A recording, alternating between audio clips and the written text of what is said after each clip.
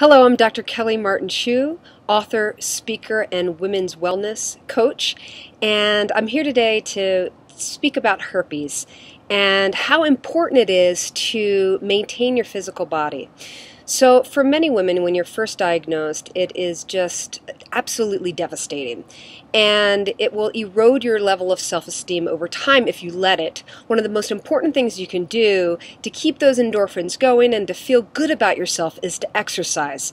If you've never exercised before, now is your time. Studies show that regular exercise will boost your level of self-esteem and self-confidence. So if you're out there and you're just diagnosed, be sure to move your body. Maybe you've had it for a long time. Be sure to get out and move your body every single day.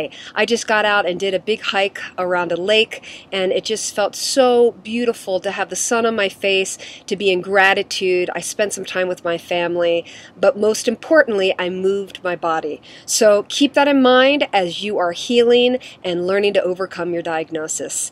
Join our forum, share your story at pinktent.com. Thank you. Bye-bye.